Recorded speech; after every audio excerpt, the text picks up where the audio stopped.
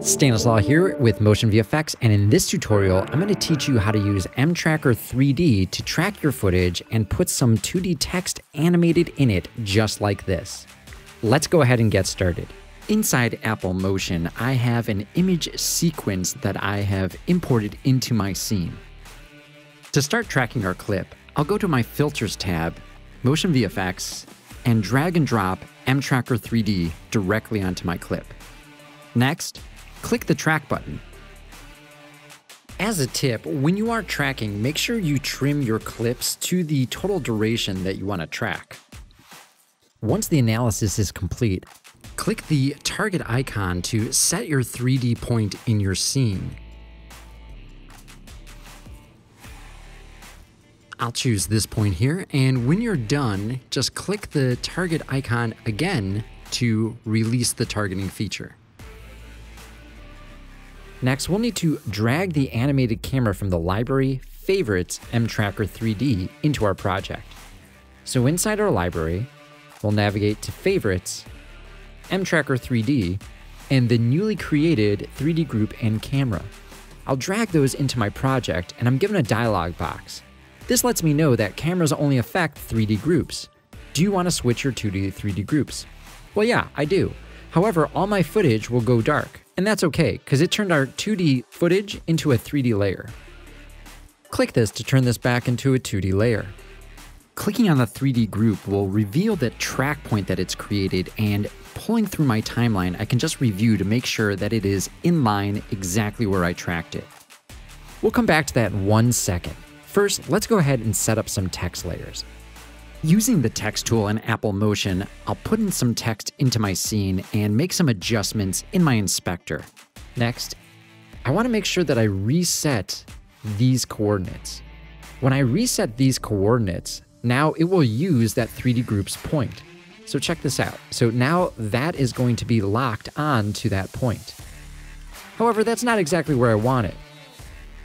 To get this text into position, I'm going to select it inside that 3D group.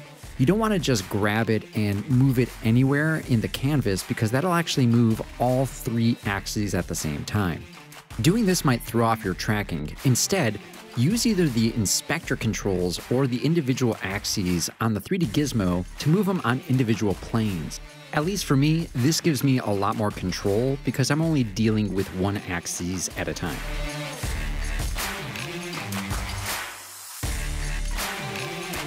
I'll just review that and see how it looks.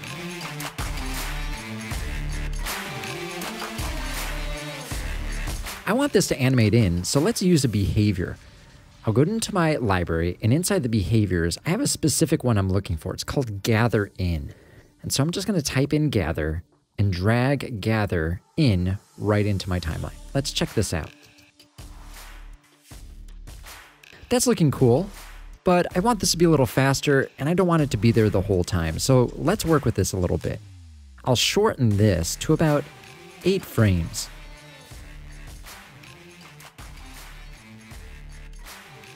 I'll go to about 2 seconds and 6 frames, and this is where I want this text to animate out. So I'll click the text layer and hit the O key to trim my layer to that. Next, I'll duplicate my Gather In and drag it towards the end. If I play this back, it's just going to animate in again, and that's not what I want. So we'll have to go inside the inspector, and to have this animation reverse, I'll change the sequencing to 2.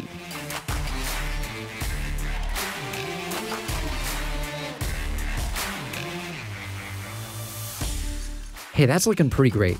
Let's go ahead and duplicate this. So I'm going to Command D to duplicate this. And next, I'll work with this positioning and we'll change out this text and a little bit of formatting. This is obviously going to be our boxing champ. So let me get this in position and change out the alignment with the text.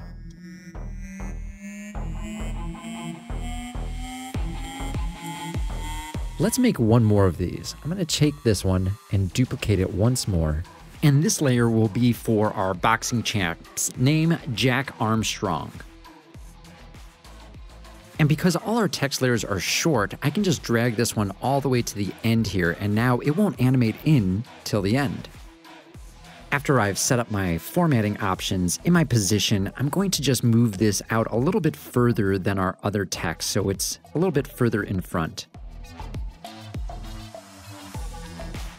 You'll notice I scaled down this text a little bit because as I'm moving it closer in the Z position, it's going to look larger. So I want to make sure that it's fairly small as it's still going to be moving towards that camera. Now let's make this a little bit more interesting with some lighting. I'm going to come up to my objects and we'll add a point light to this. And I'm going to put this in the 3D group and reset the transformation just so that way I know where it is in my scene. That's going to make it a little easier to work with. Now that it's in my scene, I can see that it'll affect my text layers. So we'll drag this one pretty far out here. And we'll make this one really high up. And you may be asking, why are we putting this light in here if we're putting it really far away and not really making it light up our text? And the reason for that is because when there's no light on there, it will give total darkness. So having just a little bit will add a nice shadow to our text. Let's duplicate this with keyboard shortcut Command D. And I'll reset this transformation one more time.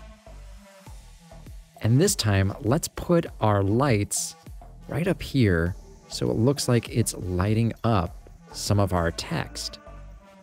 Now, depending on the positioning of your light in your text, you may need to move your lights to achieve the look that you want. And you're not limited to just moving the lights too. You can also bump up the intensity quite a bit. And because our footage is a 2D layer, it's not going to be affected by those lights. This is a good time to do some house cleaning and rename our layers properly. Whenever you start working into a project, it's always a great idea to do this as it'll help your organization, especially if you have to come back to a project.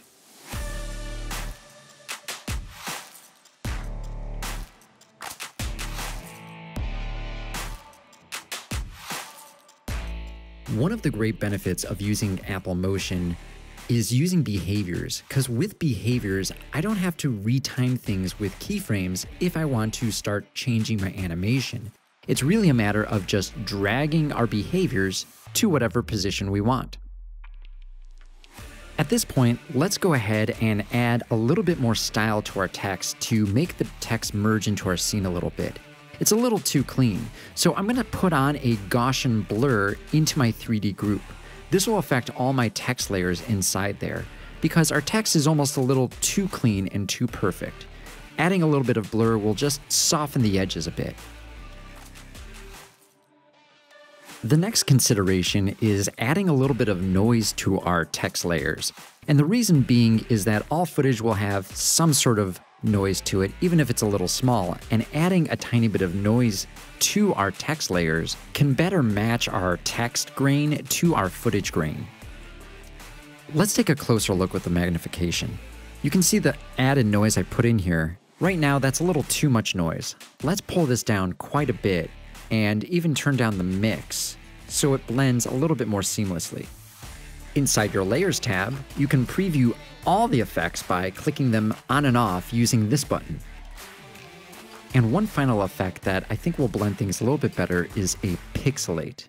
I'll put this one on that group, and the same process, we'll go into the inspector and then just dial it down quite a bit.